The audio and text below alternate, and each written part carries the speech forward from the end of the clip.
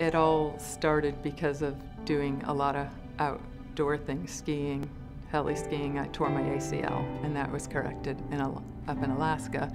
But then when I got here, I continued. My husband and I build our own houses, and we do construction.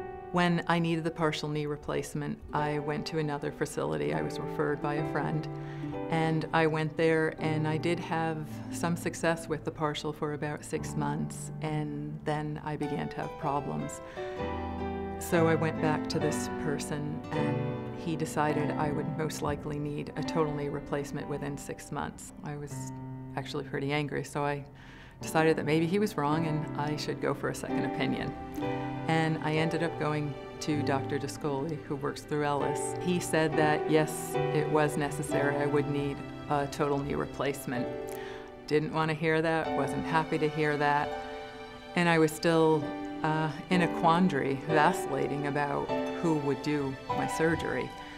And so I made another appointment with Dr. Discoli, and I decided that he would be the best person, the best surgeon for this procedure.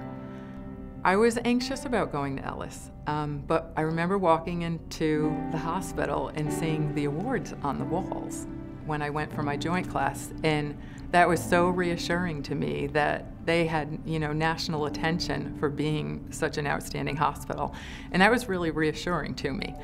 And then when I took the joint class, meeting everyone there, education and knowledge make you a more confident patient. And I felt that going there. I really felt good going out of there, that although I didn't want to have this surgery again, that it was going to be a good outcome and that I was going to be okay, being in Ellis Hospital.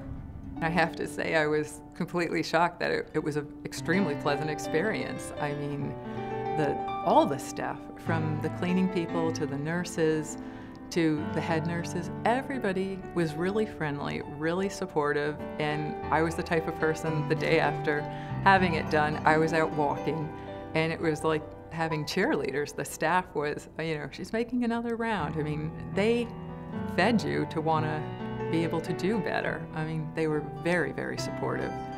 And even their soup was good. Their soup was really good. It was. And their fish was good too. I was shocked because I thought, I told my family, bring in sushi for me. And their food was really good. Who would have thought?